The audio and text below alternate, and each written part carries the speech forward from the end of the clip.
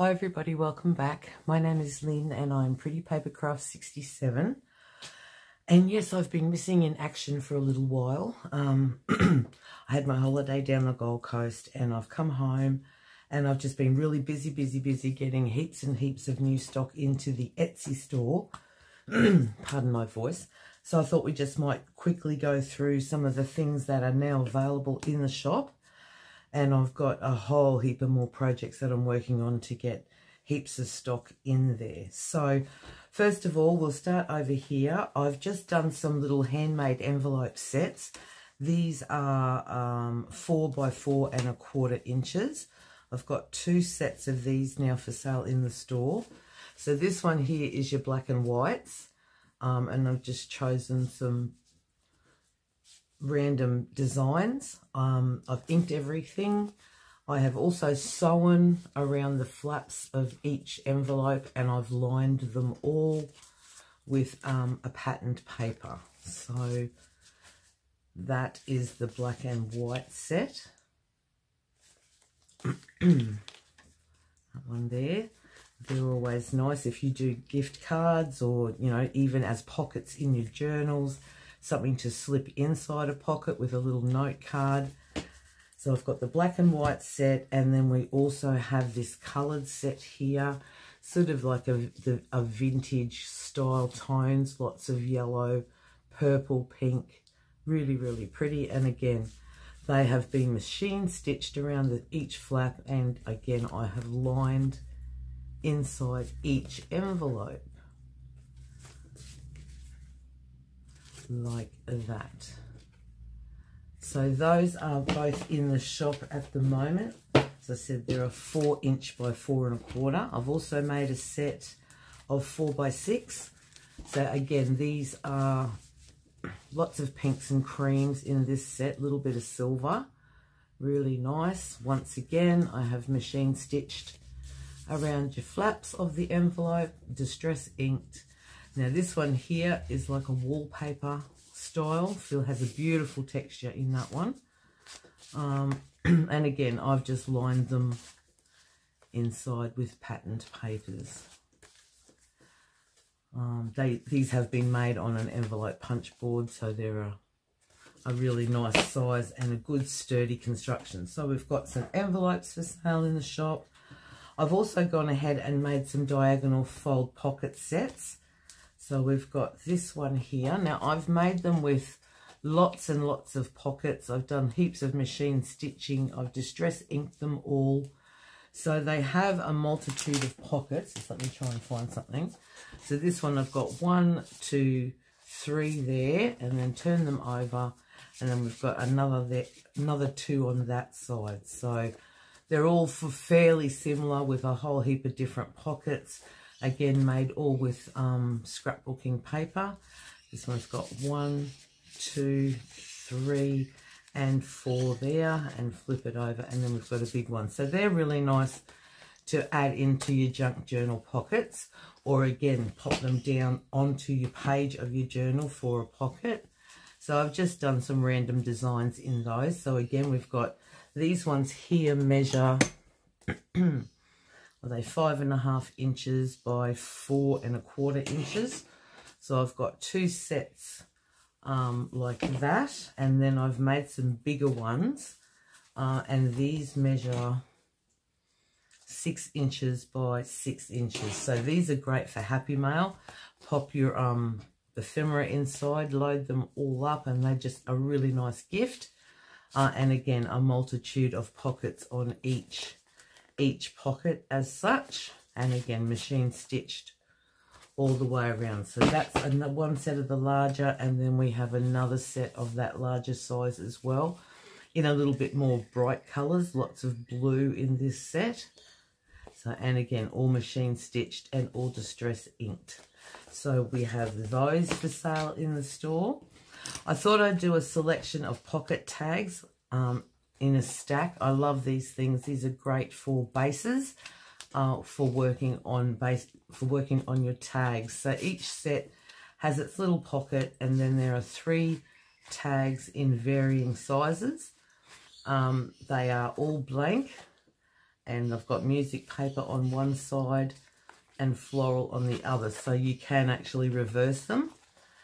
So yeah, they're nice and sturdy. I've used lots of good quality cardstock, and then I've covered them with the pattern papers. So we've got 6 different styles of that in the shop, and I've just popped some string.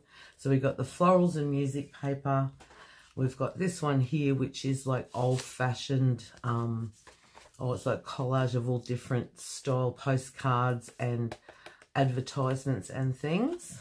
And I've backed those as well. So again, you can reverse them if you wanted to work on that side. Just a little bit of fun, and I think it's also really good to have some things like this in your stash ready to go when you're doing a project. You can always work your project around different designs and patterns. So this one is very pretty. This is very vintage with your big, well, I don't think they're a sunflower, but they're sort of a daisy style. So that's, and they all fit really nicely inside these little pockets. This one here is just advertisements, vintage advertisements. And on the back, I've just put some coffee coloured cardstock down on the back.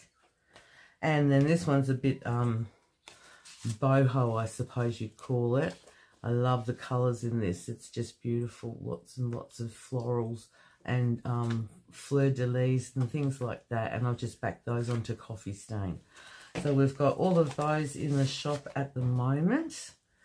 Then I have gone across to do some toppers. So this one here I love. It's just a big collage of all. They've got some Tim Holtz paper inspirations. I've done a die cut of a butterfly and paper, and made a paper, I don't know what you call it, tube as the body. I've got some cheesecloth, lace, some music paper, corrugated cardboard, and I've just sewn it all together really messy. And I've actually mounted that onto a vintage book cover.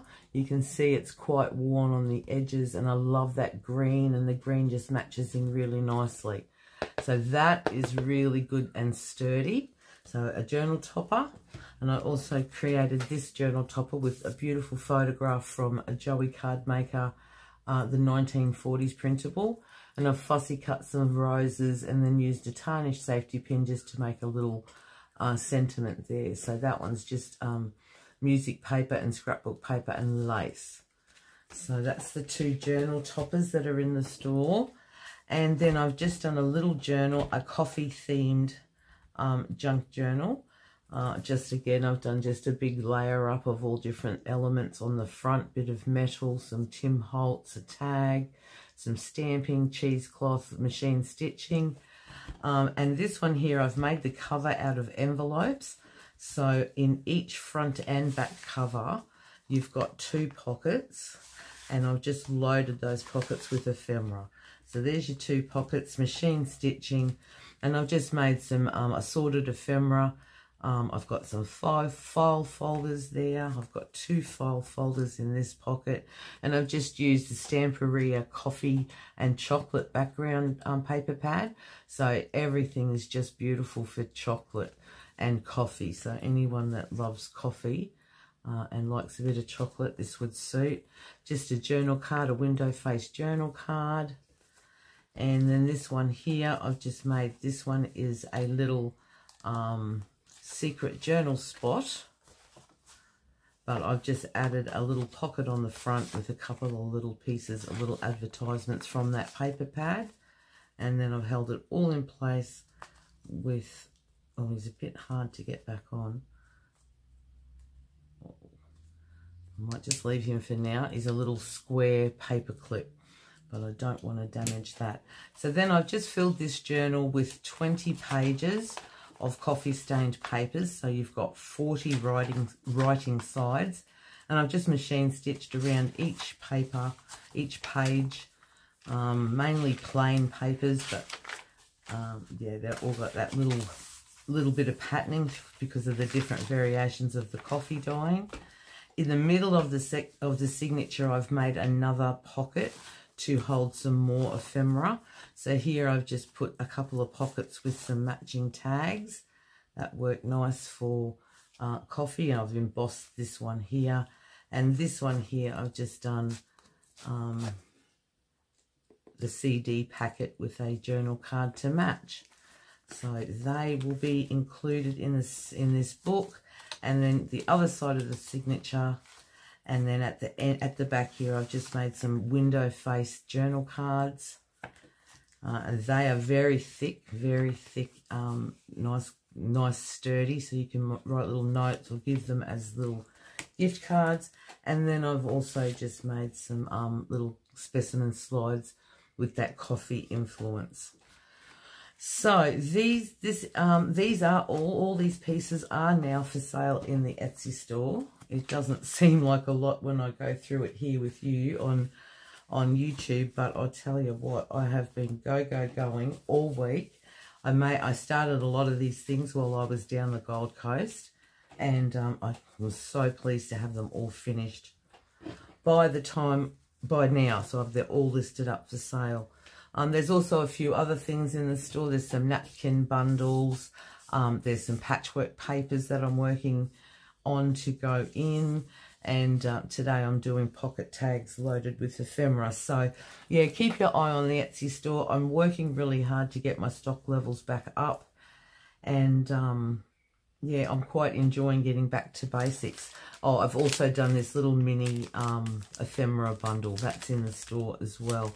I did some of these on a video the other week for my design team project for Witchcraft Do You Do. I've also just made some little frames, which I've used some Tim Holtz, backed them onto some music paper. And then we've also got in this little bundle, I may as well grab the whole lot out and show you through. So I've got the 2 rusted or tarnished safety pins with some seam binding, just popped down on some little button cards.